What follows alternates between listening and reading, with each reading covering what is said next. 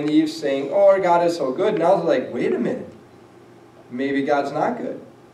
So, Eve's response, verse 2, the woman said to the serpent, we may eat fruit from the trees in the garden, but God did say, you must not eat from the tree that is in the middle of the garden, and you must not touch it or you will die. And it's just going to keep sliding. Not only are they being ashamed of their bodies, and by the way, there's still that today. How many couples actually would be comfortable, how many wives would be comfortable walking buck naked across the bedroom in front of their husband?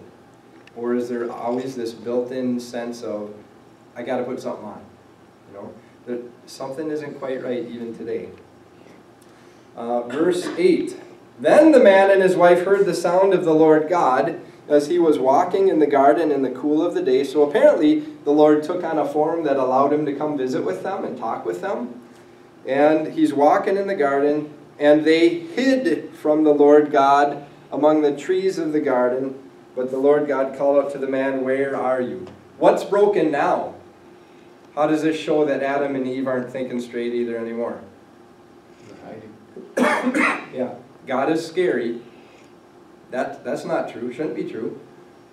Look at this universe God made. It was perfect, all for me. But now he's my enemy? Really? And what do they think they can do? Yeah. I commanded the universe into existence by a word, and now my cute little creature down there thinks he can hide from me? Like hide behind a tree or something? Are you kidding me? So their noggin isn't working. Their heart's not working. Their mind isn't working. It's flawed. So the Lord God calls to the man, where are you? And by the way, why would God ever say, where are you, if God knows where he is? Because God knows everything. Why would he say, where are you? Or have you ever done this as a parent? When the kids come home from school and you say, how was your day? And the kids say, fine. And you say, really? Oh. What happened at recess? Nothing. Oh, during kickball? Nothing. Oh, so you didn't get mad and trip someone on the playground? Oh, yeah, right? God is giving an opportunity for them to come clean and be honest. But now let's look at what the hearts and minds of Adam and Eve do. God says, where are you? And he answers, well, I heard you in the garden. I was afraid because I was naked, so I hid. So God, you're the bad guy, and I have to hide from you. And he said, 11, who told you that you were naked?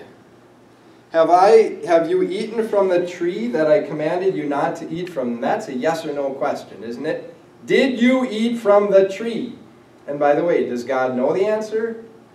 So whose benefit is he asking the question for? The child. Did you take a cookie from the cookie jar? And when you know they did take a cookie from the cookie jar, what you're really hoping is for that little tear to come into their eye and say, yes, Mom, I did. Yes, Dad, I did. And for you to say, okay, bring it in. Because we're going to hug this one out, right? But when you say, did you eat from the cookie jar? And they look you in the eyeball and say, no. Or, he did. It kind of breaks your heart, right? Because you're approaching to restore the relationship, and they're just putting up walls. So look at the wall that Adam puts up. Verse 12. He says, the woman that you put here with me, she gave me some fruit from the tree and I ate it. Is that a commandment? So he could do this. He has to be able to die so that he can destroy the devil. Now, Psalm 49 tells us why Kyle cannot be the Savior. Here's why. No man can redeem the life of another or give God a ransom for him. The ransom for a life is costly. No payment's never enough. Are you worth enough to pay for the life, the sins of everybody else in the world? The answer is no. We could crucify you, and it would do Eric no good. You'd just die, and it wouldn't do anybody any good, because you're just you. You're just a guy. But what if instead of putting you on the cross, what if we put the divine being on the cross instead? And we kill him, and his blood drips, and he gasps and screams in pain, and he suffers. And we say, what's that worth? Is that worth anything? You say, that's worth a lot. Who could ever even count how much the blood of Jesus, God's Son, is worth?